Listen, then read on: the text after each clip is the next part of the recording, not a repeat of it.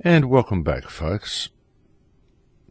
When I look at the world today in 2011, I find it fascinating that the average person cannot see it the way I do. I mean, I know that each individual perspective is exactly that. It is individual and it is unique.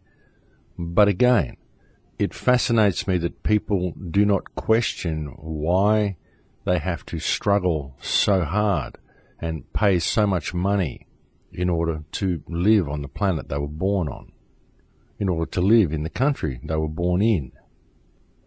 Why it is such a struggle and why people are constantly thrown on the trash heap. Houses are foreclosed on and life gets harder and harder for everybody, while our governments strip mine the planet and claim that they're doing it because of the economic benefits it will bring for the country. The coal seam gas mining that's happening here in Australia, the government tells us it's going to be a boon for the economy of the country, and yet everybody in the country is struggling to survive. The prices just keep going up and up. I would suggest it's a boon for the people who run the country, which is the Crown Corporation, but it's certainly not a boon for the country itself or the people who live within the country. And I find it fascinating that people don't question this more. It really, really does surprise me that people are so willing to simply accept things for being the way they are. There's a man who lives in Brisbane. He is 75 years old. He has a wife who is disabled, and he's had a hard life. He's done a lot of work, and he is at a stage in his life now where he's getting pretty old. He's 75 and he needs some time out. He needs to be able to have some enjoyment in his life because he's worked hard for most of his life. And he's been living off his retirement money that he put away while he worked. But now he's got to a stage where he's run out of his retirement money because the price of everything has gone up so much to a ridiculous degree. And completely unnecessarily too, of course, because this is the way the whole system works. And now here he is at 75 with his disabled wife, and he's unable to receive a pension because he has too many assets, namely because he owns the home that he lives in. And so the government will not give him any pension. They have increased his land tax. He's unable to pay his land tax, and so they're telling him he'll have to sell his house that he spent his life paying off. And they're quite prepared to simply take that from him. Of course, they'll keep a lot of the money from the sale for the land taxes that they have imposed, which they have no right to impose. And they will steal everything they can off this old man, and they will cast him onto the trash heap simply because he has now reached the end of his usefulness. And remember, folks, this old man who has worked all his life is about to be thrown on the trash heap by his servants, our servants, because our servants have taken over the mansion and they work as hard as they can to steal everything they can from their employers. Our servants are, of course, allowed to do this because the employers simply won't stand up and hold their servants accountable for their actions. And that's just one example of what's happening all around the planet. It's happening in all of our societies. It's happening in every city. It's probably happening in almost every suburb. There will be someone who has a similar story. So all of these people will end up in homeless shelters, and they will be looked on as the scum and the riffraff of society, the poor old person who never made it.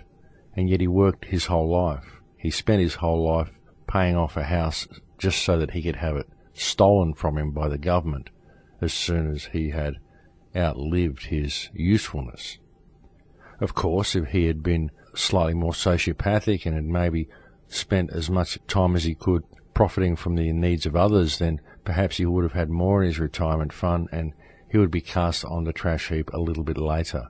But eventually, it will be the trash heap for everyone if we do not stand up and hold our servants accountable for their actions.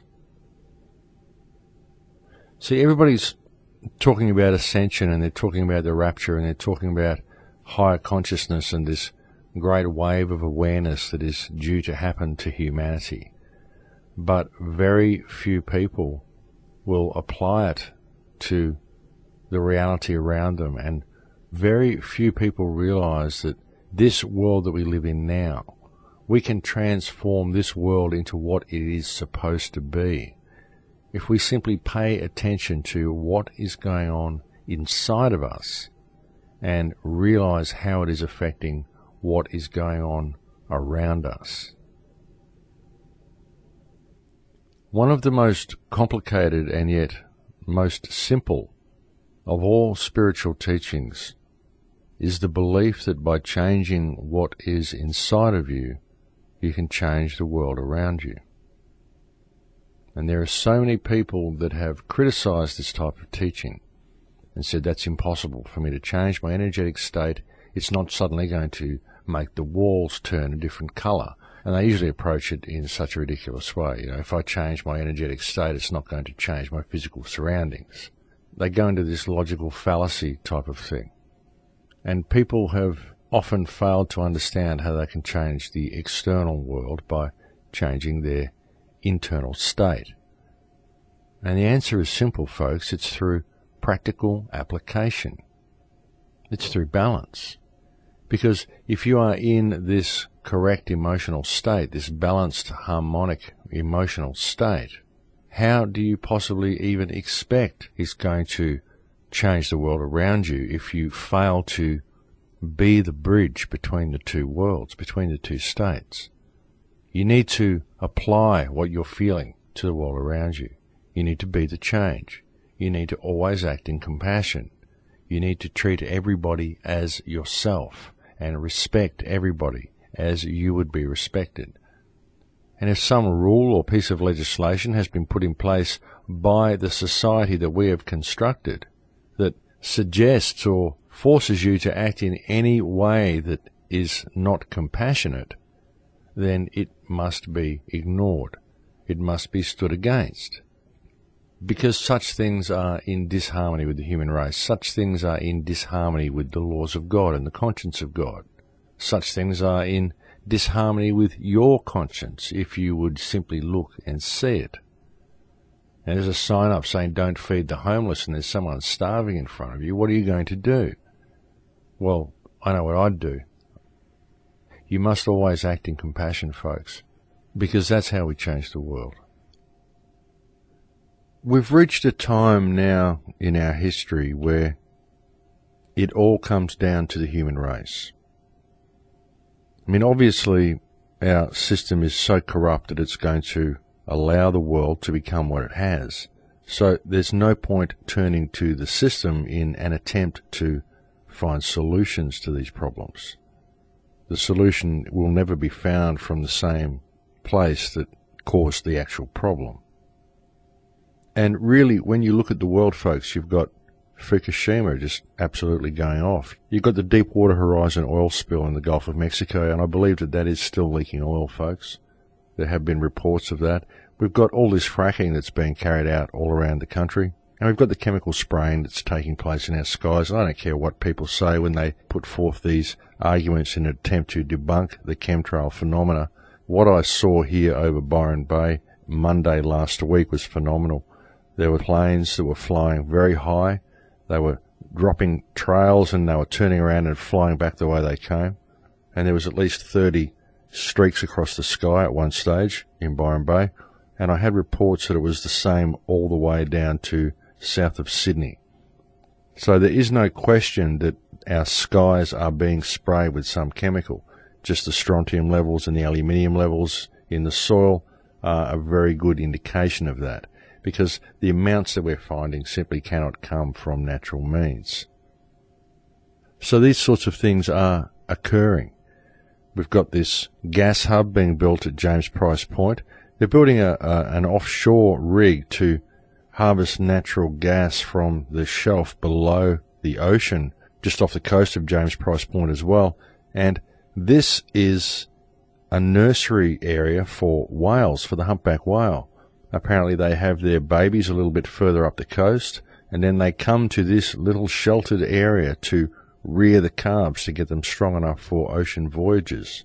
And the government, of course, intends to build a gas hub right at that point.